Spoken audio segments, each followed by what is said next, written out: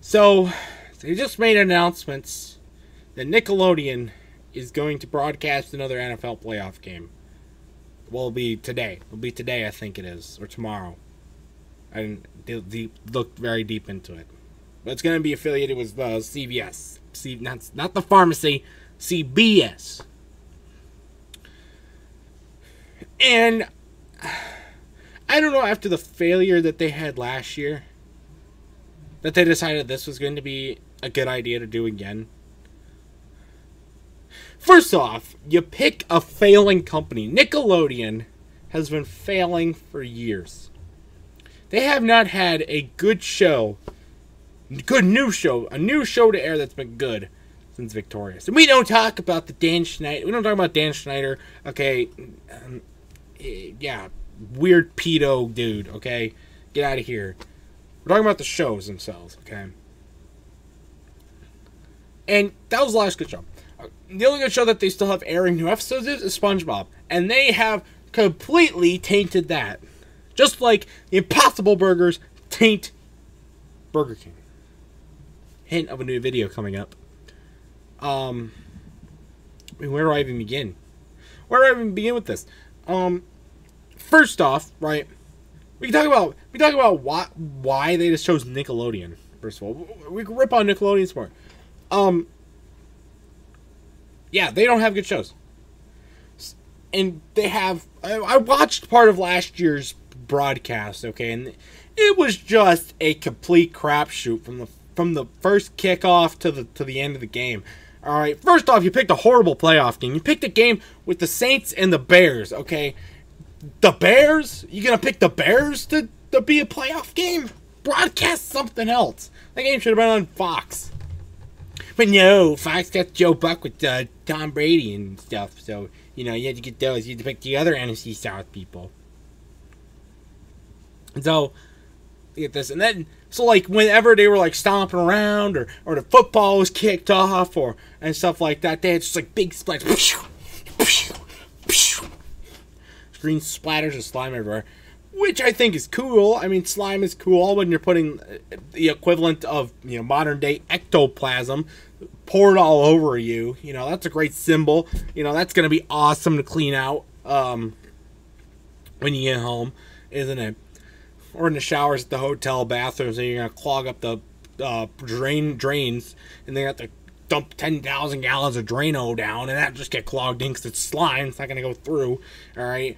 And then you're going to have a big explosion of sewage everywhere around Nickelodeon universe. Yeah, that's great. Regardless of that, it's just fake. It's not actual slime, okay, so you don't have to worry about that. Does that need to be there? Because I think not.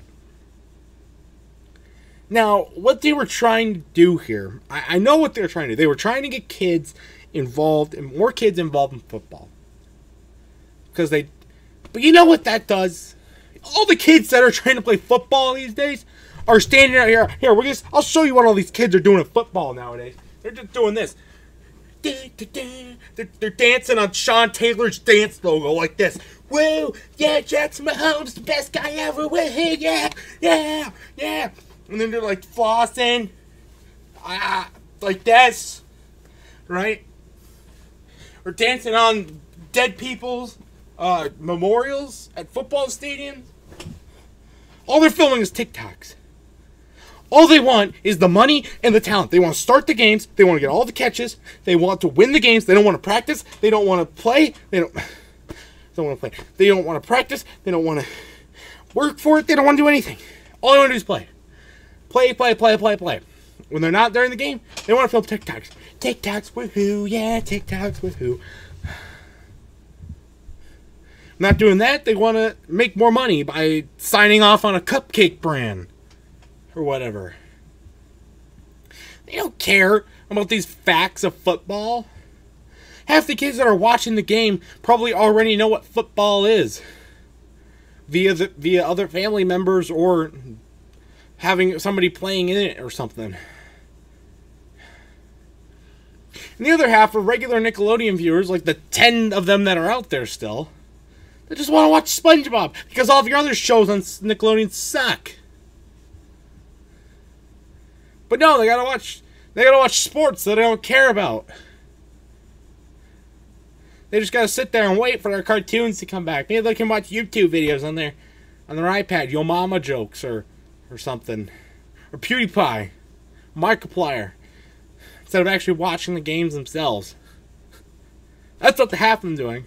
The other half don't care about the facts, so nobody even reads them. And thank God that they did not pick... Last year they didn't pick new announcers. They just had the same announcers. Same graphics, like CBS graphics are over there. So, hopefully they don't do that this year. Because that was weird. Why CBS? You could have picked Disney. I know Disney has ESPN, so I guess ESPN could have done this with Disney. I would rather watch them than ESPN. Biased. Just gets me thinking, man. Are they that desperate? Who proposed that? Who proposed that? Was it the NFL, CBS, or Nickelodeon? Or Viacom? Remember Viacom when they were huge? Huge in all the wrong ways? Did they produce that? Or was it a desperation heave to say, okay, we're getting old. Our average age is about, I don't know, 35 when it needs to be 33. So let's tune this into Nickelodeon. Doesn't matter because Tom Brady's going to torch whoever they start. And they're not going to show Tom Brady because Fox gets Tom Brady because he's in the NFC.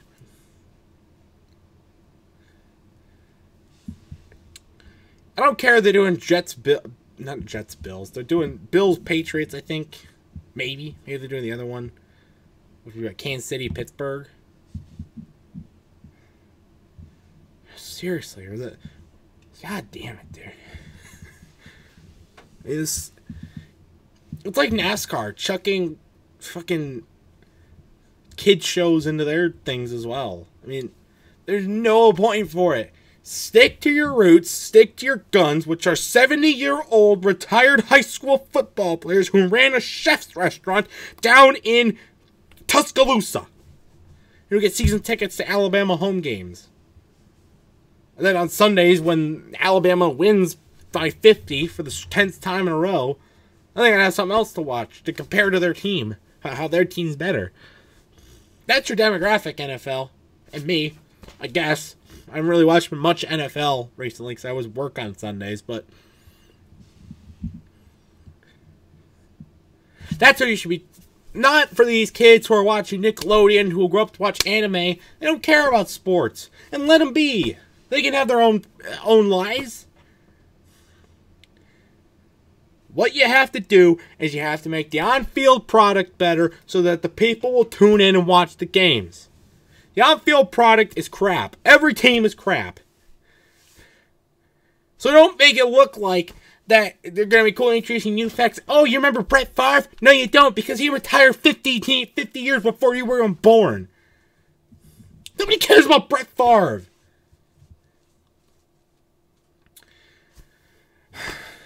Fix your problems instead of introducing new ones, NFL. I don't even know if it's your fault. Or Nickelodeon. Stop trying to appeal to the sports market. You're a cartoon channel that advertises SpongeBob and all the other irrelevant shows because Dan Schneider was your only good creator. And he just happened to be a pedo, so now you suck again. God damn it. God damn it. To whoever may watch that tomorrow, I'm going to watch it. I'm going to watch it just to see how bad it is. God damn it, dude. And, I'll root for Byron Pringle tomorrow, or Sunday. Only guy I'm ever going to root for in the playoffs.